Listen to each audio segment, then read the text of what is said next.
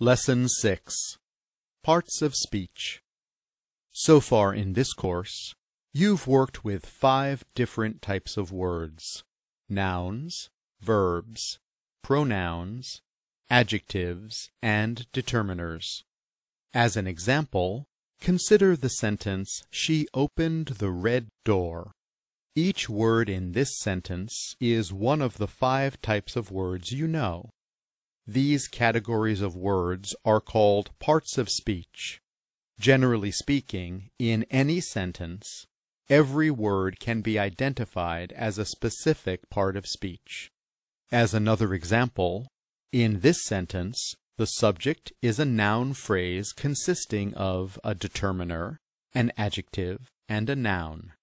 And the verb is a compound verb consisting of 2 individual verbs. As you can see, every word in this sentence has a part of speech that helps to explain how that word relates to the sentence as a whole. As a final example, this sentence has a subject, a verb, and a direct object.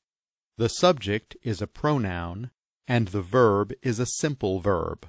The direct object is a noun phrase that includes a determiner, 2 adjectives, and a noun. Note that every sentence has a verb, while all other parts of speech may or may not appear in a given sentence.